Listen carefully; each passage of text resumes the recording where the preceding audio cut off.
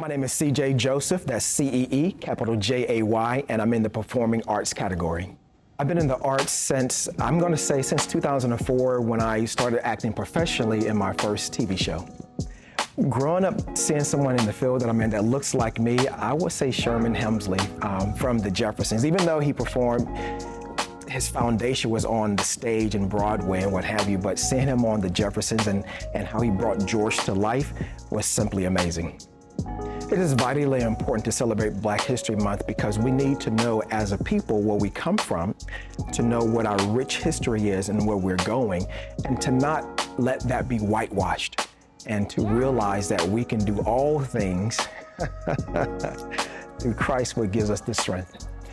There are several people that I think have influenced my arts the most, starting with Sidney, to James Earl Jones, to Spike, to Wesley Snipes, to Denzel, of course, Angela Bassett, can't forget about the ladies, and Taraji P. Henson.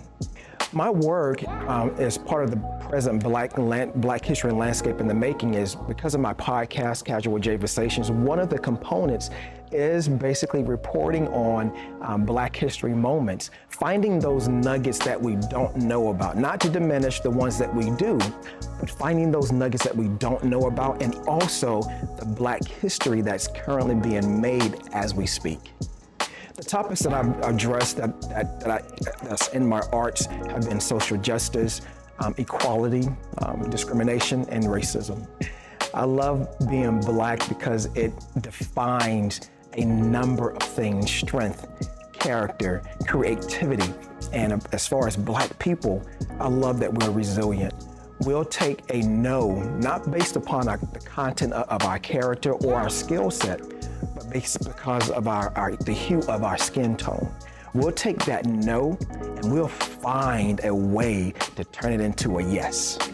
The goals on my career bucket list, wow, to land another recurring co-star role on a major TV show, to become a series regular on a major TV show, to have co-lead parts in feature movies, but also just to have a thriving career where those who are coming up behind me can say, regardless of where they are, if they believe, they can achieve. Wow, my legacy. I would say that every project that I approach it with excellence, that I brought a colorful nuance to my characters, that I portrayed a variety of characters, that I was kind to people, and also that I did my best to be a blessing to other beings who cannot be a blessing to me back.